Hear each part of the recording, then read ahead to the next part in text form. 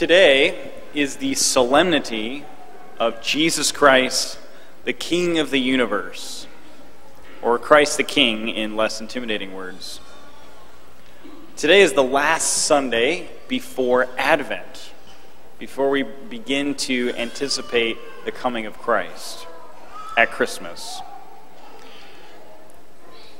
In our gospel, we hear part of one of my favorite dialogues in all of Scripture, the discussion between Pontius Pilate and Jesus before Jesus' execution on Good Friday. Pilate is questioning Jesus and tries to discover the reality of who Jesus is. But Pilate is weary, and he's lost in the midst of the squabble he's having with the crowds and the Jewish leaders. He is unsure of what to do. The most powerful man in the region is lost and has no answers. Jesus tells him that he is there to testify to the truth. The next line after the gospel, Pilate responds back by saying, "What is truth?" We can hear behind his question, what is the answer? What is the right thing to do? What am I supposed to do? I'm lost and I'm weary of these people. What should I do? What is truth? Have any of us ever thought that? Pilate, for all intents and purposes, was an incredibly successful and great man in earthly terms. He had filled his life with earthly pursuits and pleasures. He'd probably sacrificed quite a bit to get to where he was. But after all of that, he's wondering if all of that was worth it. Can we relate to those thoughts and worries? That is the impact that Jesus has on people. As I was preparing for this homily, I was looking up some resources, and this is one of my favorite resources. This is William Barclay's commentary on sacred scripture. William Barclay. I'm not trying to sell this or anything, but it's really good, and it gives great insights and simple insights into sacred scripture. And he has a beautiful kind of take on this whole scene. So I recommend this. You don't have to buy it, but I bought all of them from the New Testament, so they're worth it. But I wanted to just read one short line from him.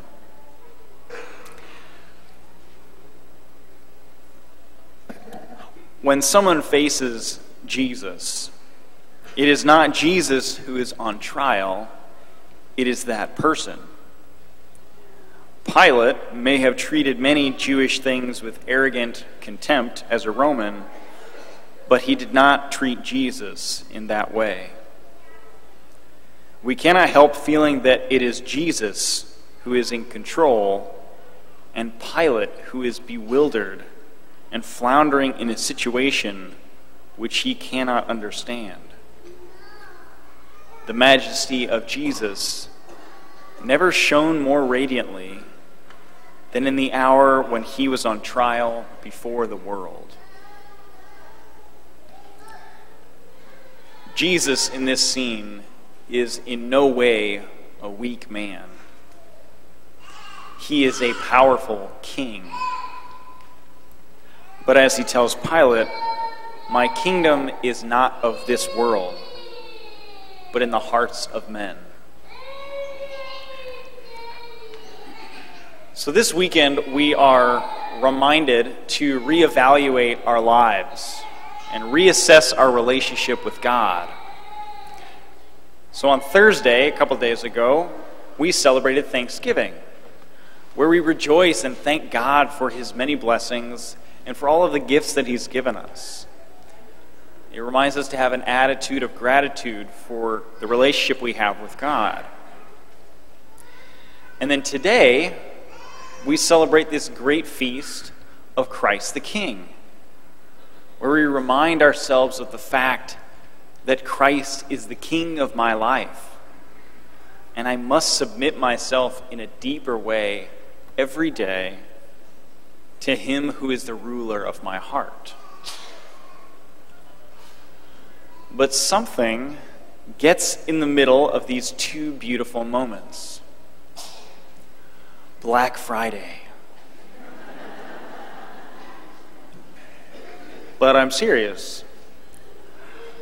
The culture of earthly success, material possessions, and noise and getting stuff ruins these two beautiful moments that we could have with God.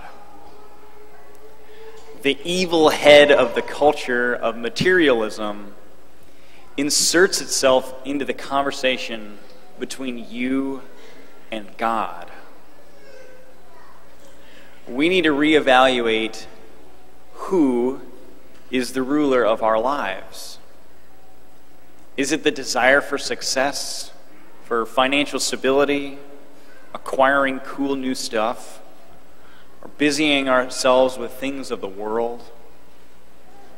Or is it Jesus Christ, the King who shows us the truth and draws us into Him with a loving embrace?